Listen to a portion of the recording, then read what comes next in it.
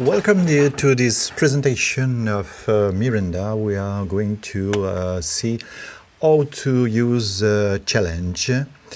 So I'm going to open the player mode. So the player mode is limited mode in which you can only use a challenge and not create challenges nor modify existing challenges. So I'm going to open a challenge for the Edison robot.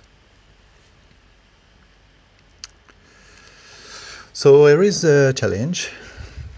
We have to write program for 3 Edison robots, A, B, and C.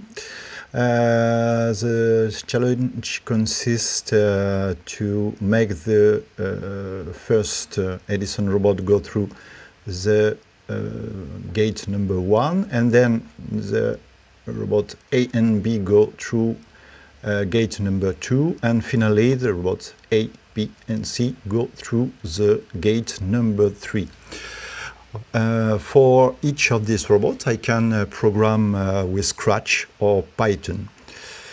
So I'm going to make a very small program to make a try with Scratch.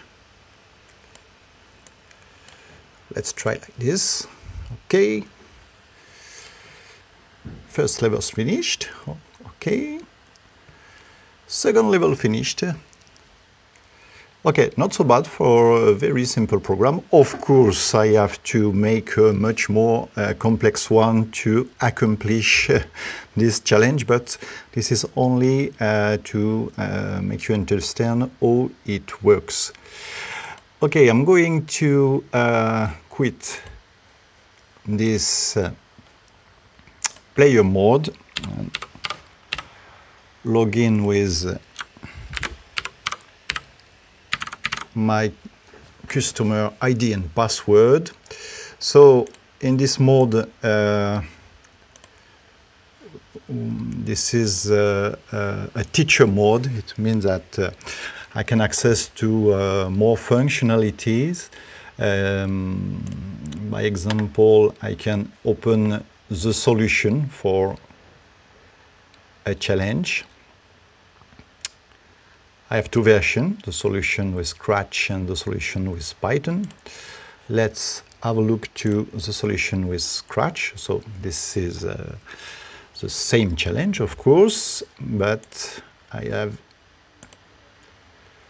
the programs for each of the robots. We can try the challenge to see if it works. Okay, so first Edison robot is going to go through the gate number 1. Of course, the program written follows the line. We can have a look at the program for the second Edison robot. And just let it start. Okay, the program is a little bit more complex. It waits that first robot is detected in front of the second robot to make the second robot start, and it's almost the same for the third robot.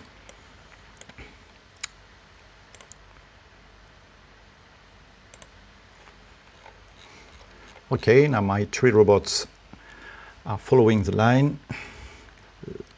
Each time a robot goes through the gate in the right order, a new level is finished. There is 6 levels.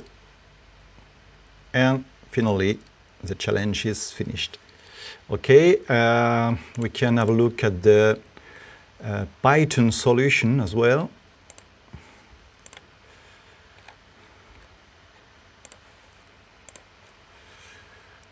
So this is almost the same, but we have, of course, Python program instead of Scratch for each robot. Okay, so here is how the challenges are working in Miranda. Another interesting thing, if you are a teacher, is that you can survey your students.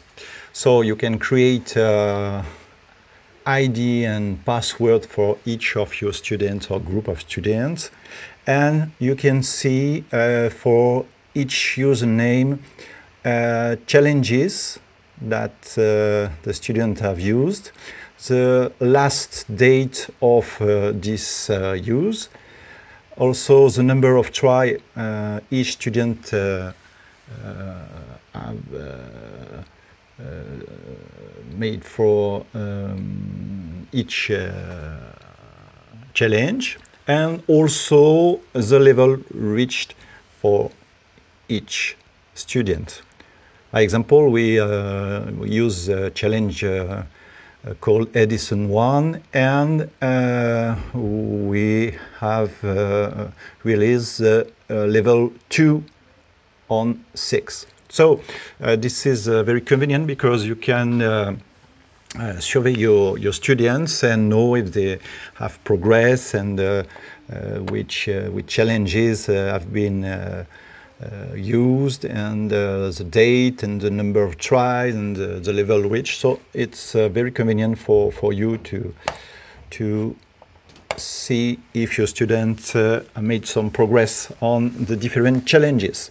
Okay, thank you very much to have seen this presentation, and we hope you are going to try soon, Miranda.